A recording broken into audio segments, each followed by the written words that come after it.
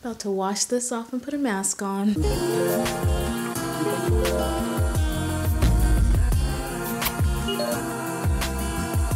Hi, it's Terreana. Thanks for stopping by my channel. Today I want to talk about face masks. I have been really into face masks lately. Like, as many face masks as I can do, I am all on it. Yep. I'm gonna go over some of my favorite face masks, some face masks that are local here to Guam, and also some face masks that you can mix up yourself. Let's just get into it. The first face mask I want to mention is by Asutra. I really hope that I'm pronouncing all of these right, but this is what it looks like. It's basically bentonite clay, and you just mix it with apple cider vinegar. It is such a wonderful mask. I stopped using shampoos a long time ago and I switched over to this. I use it as a cleansing mask for my hair, and it just makes my hair feel so nice. It always refreshes the curls. The thing I like most about this is that it helps remove toxins from your skin. When you're applying it as a face mask, it really tightens the pores, and you can see such a difference instantly. I just take this and mix it with apple cider vinegar according to directions on the box, and then I just mix it in a non-metal bowl and leave it on my face until it gets dry. I purchased this off Amazon. I'm not sure what other place sells it. The next face mask that I wanted to go over is this one by Ren. It's the Evercalm. This is a ultra calming mask, and it does just that. I recently just got done doing a chemical peel, and after my skin peels, it gets pretty sensitive. So I've been using this to help with moisturization and also to keep my skin nice and calm and make sure that I don't have any random breakouts from the trauma that my skin just basically went through and is recovering from.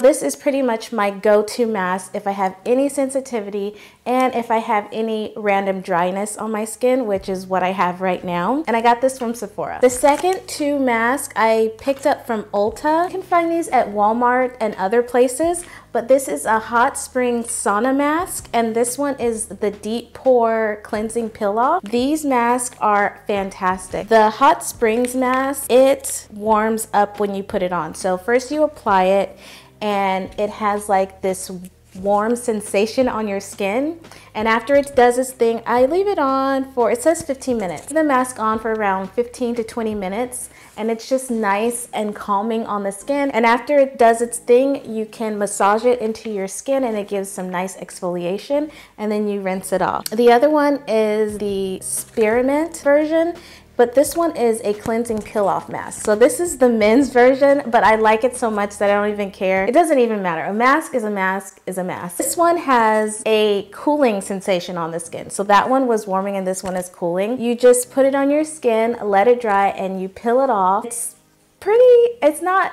super intense, but it's intense enough to help remove blackheads and whiteheads from your skin. It's a really great mask. You can get these from Amazon, Ulta, and they also have a website. So I'll list these down below. I'm not really sure how to pronounce the brand name of this, so I'll make sure to list it for you guys. The next one is a charcoal mask, and this one is by Glam Glow. This one is pretty much my holy grail mask. Anytime I have a blemish and I'm not doing the bentonite clay, I turn to this one. This is the Glam Glow Super Mud Clearing Treatment. I don't know why I struggle with that.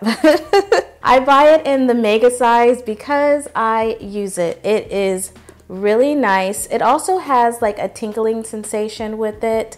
I leave it on overnight if I have a blemish, and the blemishes are pretty much gone. The next two masks are by Origins. The first one is the retexturing mask with rose and clay, and then the other one is the Drink Up Intensive Overnight Hydrating Mask with avocado and Swiss.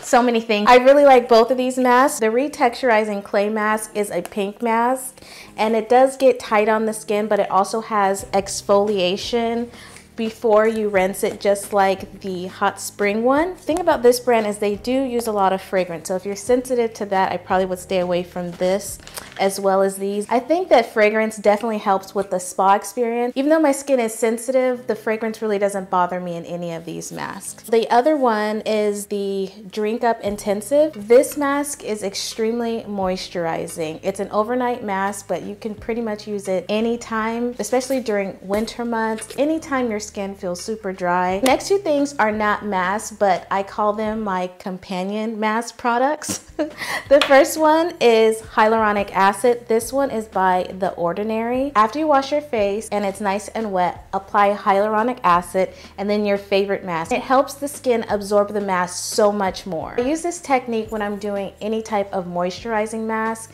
It just intensifies the effect so much. My other companion mask product is these brushes right here. They're foundation brushes and no one really tends to use these except makeup artists and estheticians. Barely. These brushes are so great to apply masks. This is just a random generic brush that I think I got from a makeup show. This one right here is just really flat and white, and it's just so perfect to apply a mask. That way you don't have to get it all under your nails. I have natural long nails and nobody has time to be getting all the mask from under the nails, especially charcoal masks. It takes so long to get all of the mask out of your nails. Anyways, these ones right here are so great to apply masks. So next time you do a mask, try using your foundation brush. The next three masks that I'm going to discuss are pretty much local to Guam. I tried to find them on Amazon. If I can find them anywhere else, I will link it down below. The other ones are sheet masks. Now, I really do like sheet masks, but I don't think all sheet masks are created equal. Oh my God. I like sheet masks that has like a jelly type of consistency to the mask, not cloth. The two that I wanted to discuss is this one by Tonymoly. This is the Intense Care Gold 24 Karat Snail Hydro Gel Mask. I feel like I have a lot of hydrating things here.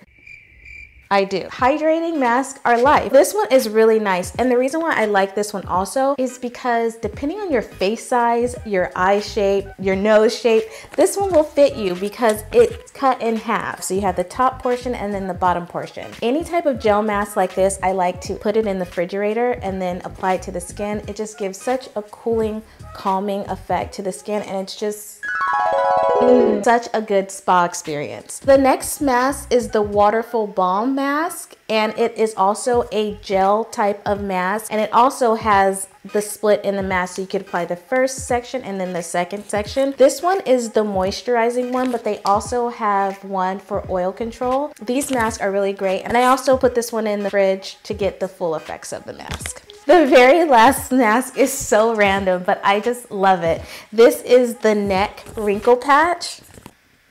This is the neck wrinkle patch. So that little wrinkle that comes under your neck. I don't know if it does all that much long term, but for short term, it does leave your neck really nice and moisturized, and it also has that gel type of consistency. When I'm having a spa day, I have my neck patch, I have my gel mask, my natural hair pulled back, and I'm just living my life. So that's about it, you guys. Let me know in the comment section down below what mask you're loving right now, and let me know what mask I should try next. Don't forget to check out my website, itsterreana.com. Check me out on Instagram, Facebook, Snapchat, all the socials. It's Terreana everywhere. I hope you are staying safe, happy, and healthy. Bye, guys.